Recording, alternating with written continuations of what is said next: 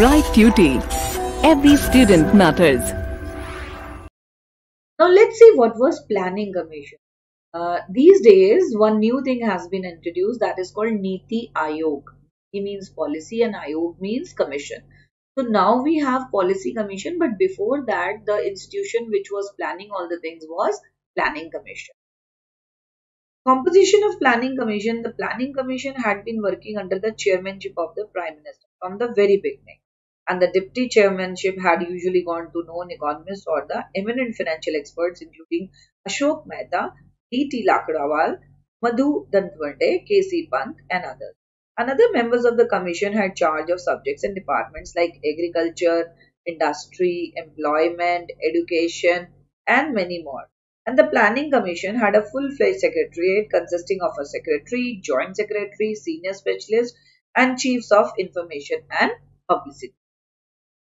Now, what was the role and function of the commission? Main task of the Planning Commission was as follows: to make an assessment of country's resources. That means they wanted to see what kind of resources do we have, the man-made and the natural both, and how we could use them. So before formulating the plan, we had to assess the country's capital and human resources, such as manpower, wealth, material goods, minerals, land and water resources. It is a very big task.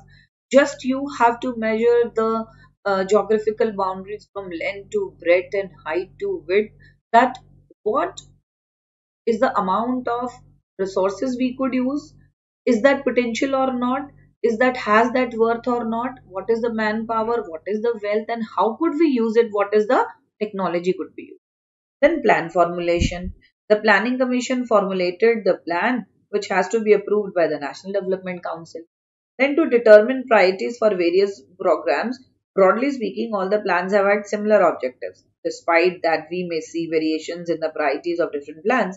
And for instance, top priority was given to agriculture in the first plan. And the main objective of the second plan were rapid industrialization and the development of basic and heavy industry. Why it was so? Because see, many people, they were involved in the agriculture only. Now they wanted to give, like that means Government of India wanted to give employment to its manpower.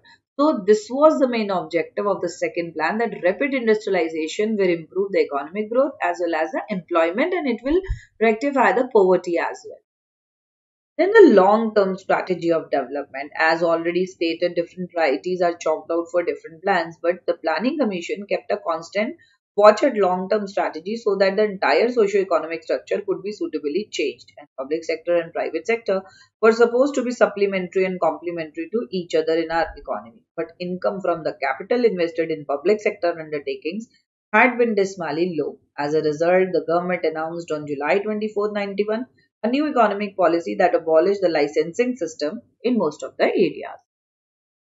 Now, Planning Commission is changed into NITI Aayog. That is what I was telling you. Let's see what are the objectives, why it has been made. Now, the abolition of Planning Commission.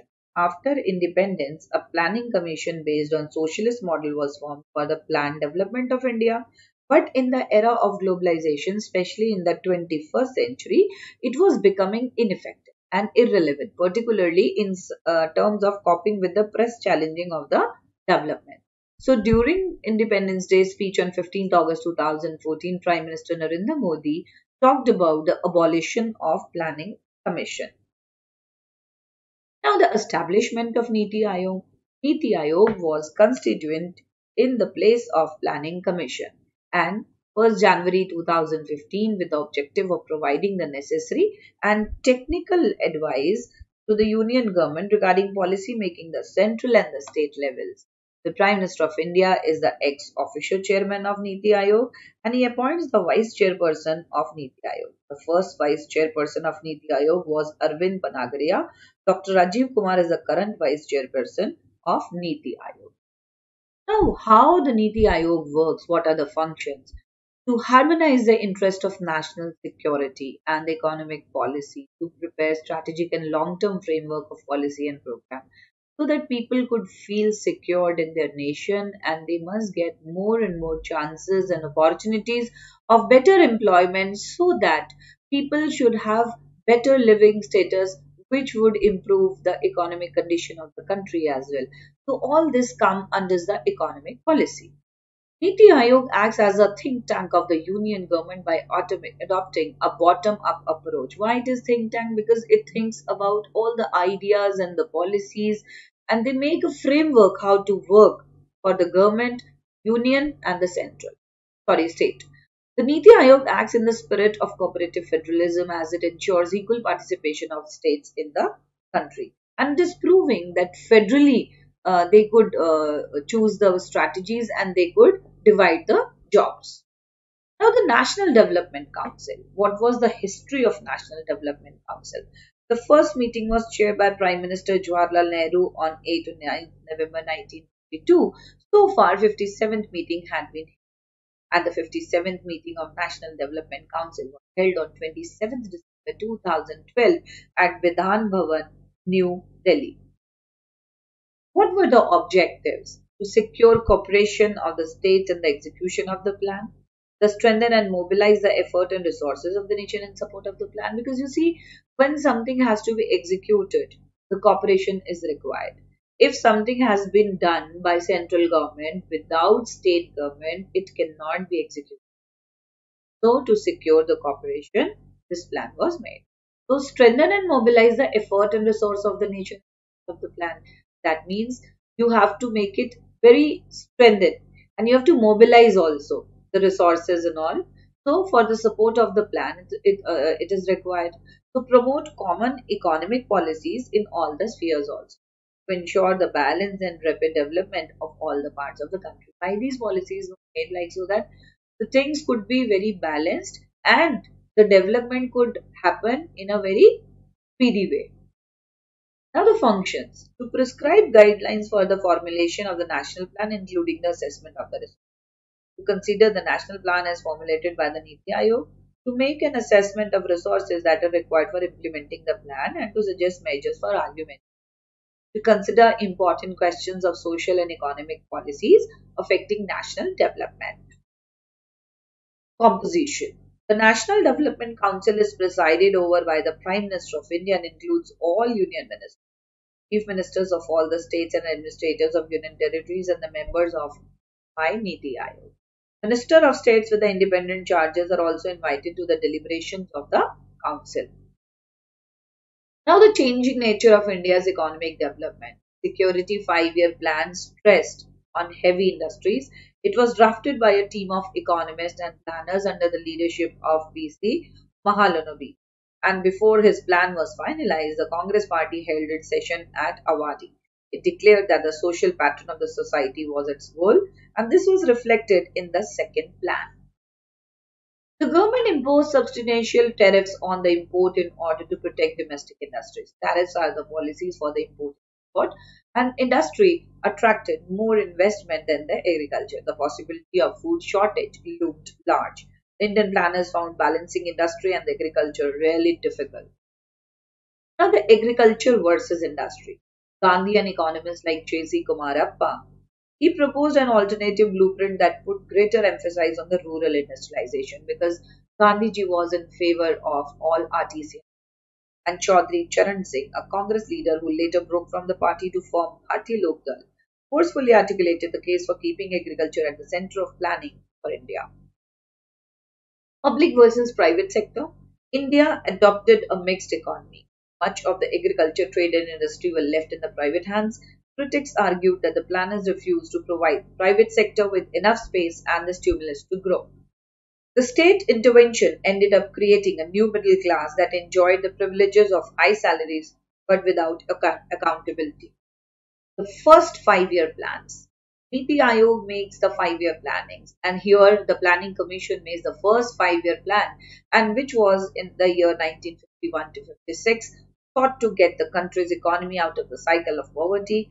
K.N. Raj, a young economist involved in drafting the plan, and argued that India should hasten slowly for the first 2 decades as a fast rate of development might endanger democracy. Because democracy spreading was also a big issue in India. People were not that much literate or educated to understand the concept of democracy.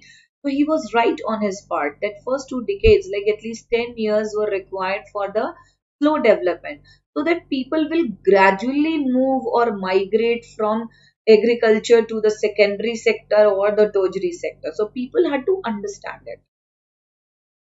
First 5 year plan was from 51 to 56. It was presented by Pandit Jawaharlal Nehru, and total outlay was rupees 2069 crores. And target growth rate was 2.1% in the gross domestic product. The first 5 year plan addressed mainly the agrarian sector, including investment in dams and irrigation. Agriculture sector was hit hardest by partition and needed urgent attention. Huge allocations were made for large-scale projects like Bhakra Nangal Dam. And the plan identified the pattern of land distribution in the country as a principal obstacle in the way of agriculture growth. One of the basic aim of the planners was to raise the level of national income, which could be possibly only if people saved money than that they spent. But there was food crisis as well. The agricultural situation went from bad to worse in 1960s. Already the rate of growth of food grain production in the 1940s and 50s was barely staying above rate of population. See, the people were dying of malnutrition. It was a great problematic and traumatic condition. Between 65 to 67, severe droughts occurred in many parts. This was also the period when the country faced two wars and foreign exchange crisis. All this resulted in a severe food shortage and famine-like conditions in many parts of the country. It was in Bihar that the food crisis was most acutely felt. The state faced a near famine situation. The food shortage was significant in all districts of Bihar, with 9 districts producing less than half of their normal output. 5 of these districts, in fact, produce less than one third of the what they produced, and normally food deprivation subsequently led to acute and widespread malnutrition. It was estimated that the calorie intake dropped from 2200 per capita per to as low as 1200 in many regions of the state, and death rate in Bihar in 1967 was 34% higher than the number of deaths that occurred the following year. Food prices also hit a high in Bihar during the year. Even when compared with the North Indian states, the government had zoning policies that prohibited trade of food across states. The poorest sections of the society suffered the most. The food crisis had many consequences. The government had to import wheat and had to accept foreign aid because without their help it was not possible to provide food to the people of India. And US now the first priority of the planners was to somehow attain self-sufficiency in food. The entire planning process and sense of optimism and pride associated with it suffered a setback. Now, from a grain deficient nation to food security for all, when the country was facing the food crisis, all of a sudden it was decided to have green revolution so that we can just compatible with the necessity of the people, and green revolution was started. Dr. M.S. Swaminathan from India led to Green Revolution as a project director, and Dr. Norman Borlaug from Mexico supported the Green Revolution through the introduction of high-yielding variety of wheat. It was a new chapter starting in Indian agriculture. What was the Green Revolution? It was introduced to bring about revolutionary changes in agriculture, especially in food grains like wheat and rice, to production through high-yielding variety of seeds, fertilizers, and scientific irrigation. That means the high-yielding variety of each and everything which was compatible with the agriculture of India, like seeds, fertilizers, and scientific irrigation, so that it could benefit the farmers as well as the production of the country, so that we can fulfill the requirement of the domestic use, and then the surplus could be sold out. The government offered yielding varieties of seeds, fertilizers, pesticides, and better irrigation facilities as subsidized price. The government fixed the prices also to purchase the produce of farmers at a given price. And the positive results were in many parts the stark contrast between the poor peasantry and the landlords produced conditions favorable for left-wing organization and to organize the poor peasants. The Green Revolution also resulted in the rise of what is called the middle peasant section. These were farmers with medium-sized landholding who benefited from the changes and soon emerged politically influential in the many parts of the country. But there were few negative results also. This created a stark contrast between the poor peasantry and the land. The poor were becoming more poor and the rich were becoming more rich. The Green Revolution delivered only a moderate agricultural growth, that is a rise in production by raising availability of food grains in the country, but increased polarization between classes and regions. Some regions like Punjab, Haryana, and Western Uttar Pradesh became agriculturally prosperous, while others remained backward. Few land reforms were also there. In the agrarian sector, this period witnessed serious attempt at land reforms, and perhaps the most significant and successful of these was the abolition of the colonial system of zamindari. The bold act not only released land from the clutches of a class that had little interest in agriculture, it also reduced the capacity of the landlords to dominate politics. Attempt at consolidation of land bringing become viable for agriculture were also fairly successful. Two, the laws were made to put an upper limit or ceiling to how much agricultural land one person could own. People with access land managed to evade the law. This could happen only if the rural landless poor were mobilized, but the landowners were very powerful and wielded the considerable political influence. Therefore, many proposals for land reforms were either not translated into laws. When made into laws, they remain only on paper. Now, this shows that the economic policy is part of the actual political situation in the society. It also shows that, in spite of good wishes of some top leaders, the dominant social groups would always effectively control policy making and implementation. Now, there was White Revolution also. This White Revolution or Operation Flood relates to the rapid development in milk production that took place in India after mid 1960. This is variation of the name Green Revolution used earlier to describe rapid development in agricultural production in India, but now the rapid development in the milk products. A name closely associated with White Revolution is Dr. Varghese and Korean. This is because the origins of White Revolution can be traced to the efforts of Dr. Korean at Kaira District Cooperative Milk Producer Union situated and named in Gujarat state. This organization is better known as the brand name of its product, Amul. And father of White Revolution, Dr. Varghese Kuren, is the man behind the success of Amul. He is called the father of the White Revolution in India, and he is also known as the milkman. Kuren set up the Anand model of cooperative dairy development, engineered the White Revolution in India, and made India the largest milk producer in the world. Now, at the end of the chapter, I would like to discuss few cartoon-based questions. See, this is the cartoon. What message does the cartoon convey? Cartoon is trying to make balance between the private and public sector to maintain the growth of the economy adopted by India. And the person who is making efforts to balance both is Pandit Jawaharlal Nehru, the first Prime Minister of India. And how was both these sectors balanced? Pandit Nehru made a balance between both sectors by adopting the model of mixed economy to coexist the private and the public sector. Another one, with the like all these people, one leader is on a carpet. What does it mean? Which state is clipping is taking? Bihar. And what is food crisis? Food crisis and unavailability of sufficient food or food shortage. And what were the main reasons for food crisis? High prices of food items, joining policy of government. And is India now sufficient in food production? Yes, due to Green Revolution, food grain production has been increased up to maximum extent. Now there are a few map-based questions. This is the label to following the symbolize them as indicated. Like there are few numbers given here. The state prone food crisis during independence is Bihar. The state adopted decentralization is Kerala. The state where people protested against POSCO is Orissa. The state where White Revolution took place, Gujarat. These are the famous personalities. GAC Kumarappa, his original name was Joseph Cornelius Kumarappa. He was an economist and chartered accountant, studied in England and USA. Follower of Mahatma Gandhi, tried to apply Gandhian principles to economic policies. Author of Economy of Performance, participated in planning process as member of Planning Commission. And PC Mahalanobis, he was a scientist and statistician of international repute, founder of Indian Statistical Institute 1931, and he was the architect of the second plan, supporter of rapid industrialization and active role of the sector. I hope you all would have understood the concept and you will use this video as a support material.